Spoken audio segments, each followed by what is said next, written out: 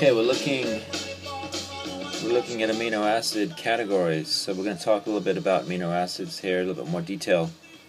So first, the main things we should know about these aliphatic amino acids is that they are straight chains and they don't have phenyl rings. Next, the aromatic amino acids, they do have phenyl rings. And next we're going to talk about the acetic amino acids, and these fall on the lower end of the pK scale, and then oppositely we have the basic amino acids, and they are on the higher end of the pK scale. And then there are those that contain sulfur, and then there are the cyclic amino acid categories, and these are important because they can determine the particular function of the amino acid, how it folds and how it functions within the cell. So let's talk a little bit about these amino acid categories. It's knowing that your door is always open and your path is free to walk. That makes me tend to leave my sleeping bag. Okay, we're going to talk about categories of amino acids from the very basic to the more complex.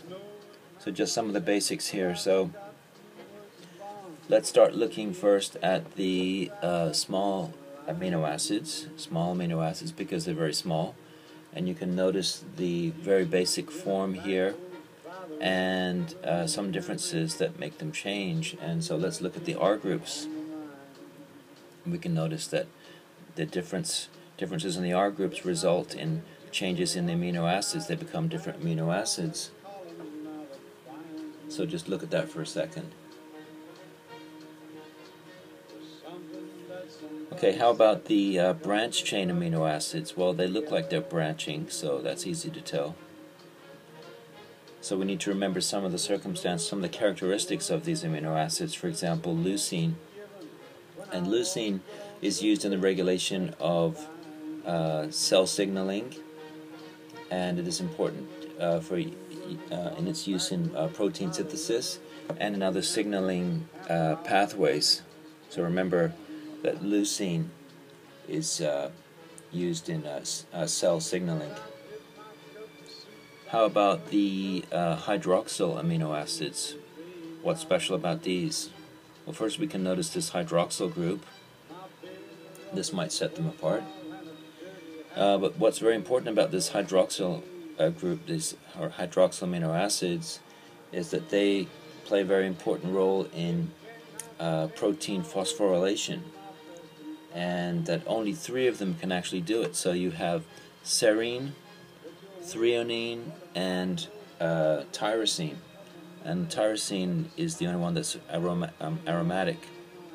But remember that tyrosine, threonine, and serine are the ones that phosphorylate proteins. And so what does that mean? Protein phosphorylation, that is when you transfer a phosphate group from ATP to a hydroxyl group or an R group, which results in the change or conformation of a protein, which starts the action going. Then it can do work. It uses the ATP for energy. It binds to something which causes a change. So let's think about and remember which ones are branched and which ones are small, and which one regulates cell signaling. Remember that one was leucine.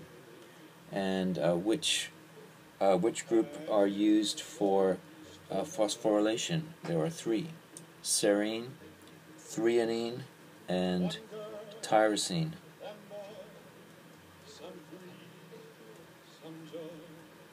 Okay, so moving on to the next group, let's look at the sulfur amino acids. What's special about these?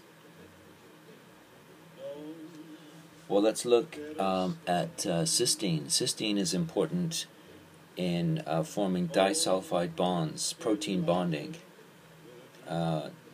They stick to each other, and the sulfur amino acids are the only ones that can do that, I believe. But so why is it that threonine cannot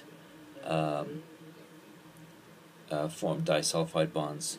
Well, if you look up here, perhaps it's because of the methyl group that does not allow the sulfur to bond. It cannot connect to form a disulfide bond. Anyway, another thing to remember about methionine, very important thing about that is that it is the start codon in DNA, and this is when you're thinking about the ribosomes and the formation of proteins and what is the first codon, it is that methionine.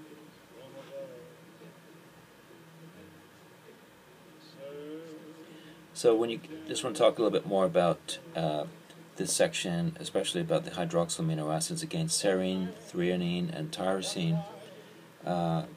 If a protein has low levels of these proteins, then it cannot be phosphorylated, and so they're going to have difficulties in cell signaling. So I'm going to ask a question here. What do you call a protein that phosphorylates another protein? That's called a kinase. And kinases are important for transferring phosphates from ATPs and creating some action. And remember that there are only 3 that are involved in this, and these are the hydroxyl amino acids: serine, threonine, and tyrosine. Okay, let's look at the next section.